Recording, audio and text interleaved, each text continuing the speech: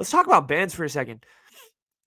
I talked a little bit about this on the after show. I think the garage band is like one of the coolest aesthetics in the world, at least to me. How much I just loved. I used to love watching like old 90s movies where like the kids, like School of Rock, for example, right? Where like the kids are, playing music in their mom's basement, and all of a sudden, like, you just like it's that whole aesthetic of like, oh, like you're in high school, you don't have much going on, but you really like music, you like jamming out with your friends, and you're creating music in your mom, whatever, in your parents' basement, and like, potentially one day like someone sees you at the Battle of the Bands. I know that's like a very specific, very fucking 1991 Nirvana aesthetic, but like it's like the ultimate come up story for a lot of people, right? A lot of bands started that way. You talk Vampire, you talk about all the bands in the world, right? Fall Out Boy, Maroon 5, freaking Panic at the Disco,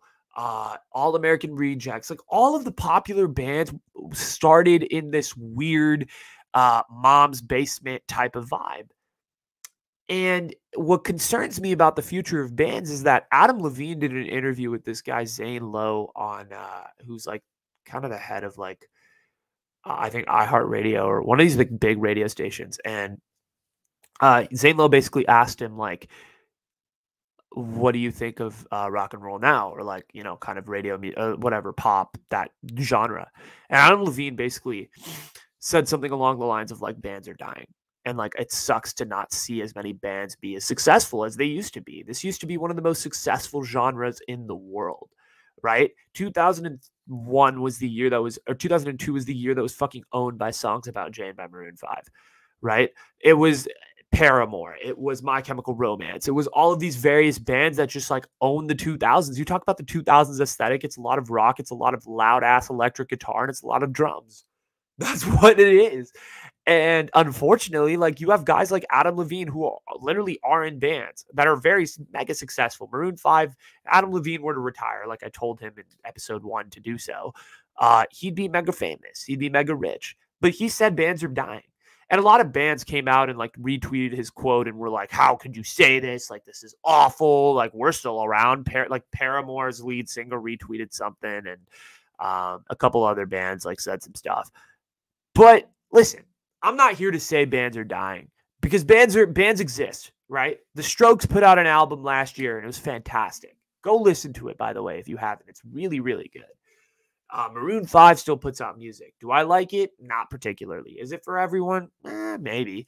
Right? Panic at the Disco is still putting out music. Last I checked. Fall Out Boy, I mean, they were relevant in 2014, I guess. Like, I don't know.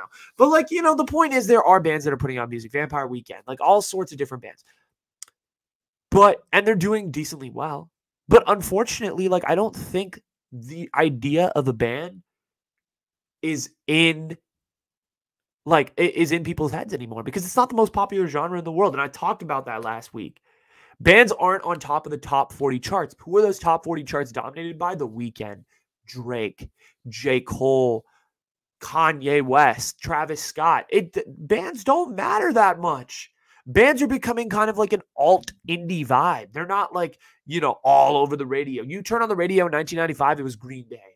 It was fucking Nirvana. It was grunge music. Like, it was loud rock music. It was rock and roll for the longest time in this country. And now you look at 2022, I listen to the most stuff on the radio. It has some sort of rap influence. Even Beautiful Mistakes by Adam Levine or by Maroon 5 has a Meg Thee Stallion verse in it, right? Like, pop is being forced to adapt to this new genre that is hip hop and rap.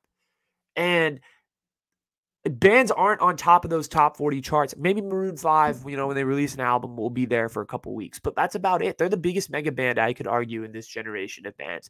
But there's no real motivation to like collaborate and be like, hey guys, let's start a band in my garage and just jam out to music and see where it goes. It's not like that anymore. It's not. I know bands are like a thing. Like, they're definitely a thing. There's a band called Sitting on Stacy that's pretty good. And I listened to them like 4 years ago. Or I saw them live at my old college like 3 years ago. Jesus, 3 years, damn. And they were fantastic. But they're small. And I don't think they have that real big potential to like grow into something huge. Maybe they will. Maybe they'll fucking blow our minds. I don't know. But I don't think they're going to be big because band culture is not the thing anymore. Bands are becoming retro and vintage, that is sad in itself, right? I mean, I was talking about musical collaboration and how it's become this huge thing on social media and on TikTok, but like bands haven't really used TikTok, I feel like, to their advantage. I mean, I feel like if TikTok was in the 1990s, it would be like most of the TikToks would be like guys posting on their phones being like, "Hi, my name is so and so and I'm from so and so and I play the drums. I'm looking for someone who plays the guitar so maybe they can join a band with me and we can play music." That doesn't happen anymore. The band is no longer the biggest thing. Even Stacey Ryan's "Please Don't Text Me When You're Drunk" has a rap sort of jazz R&B feel to it. It's no longer the, like, let's take the guitar and just, jam out to some Metallica, right? It's not happening anymore. And the formation of bands, I feel like, is just changing. Like I talked about how at least and Anuj Changavi have not seen bands really take advantage of TikTok and like try to find new members, et cetera, et cetera. But I feel like musical collaborations with the pandemic, it's tough. It's tough to like go out in the street. It's not like, the movies where you can just go out and find some, ridiculously talented singer in the middle of the street. You can't do that. Musical collaborations used to be like you go to the live shows and you play at bars and you play at these places, but that's been limited because of the pandemic. The pandemic is limiting limiting the band's biggest appeal, which is the live show. The live show used to be the biggest deal pre-pandemic. You'd go to those. You'd go to these random dive bars and there'd be like this old-timey band playing like 80s cover songs, right? Like that doesn't happen anymore. That doesn't happen anymore. And like Adam Levine has a point, right? Adam Levine has a point, but he doesn't have a point when he's saying bands are dying. He has a point in saying that, like, yes, they're no longer mainstream and, they're not dominating the top 50 Billboard charts. But he also doesn't have a point because I think musical collaborations I think bands are happening. They're just happening in different vibes. I think rap collectives are the new bands. I think Brockhampton is kind of the new style of band you're going to get. You're no longer going to get Green Day. You're no longer going to get Paramore. That's not going to happen anymore. It's going to be more Brockhampton. It's going to be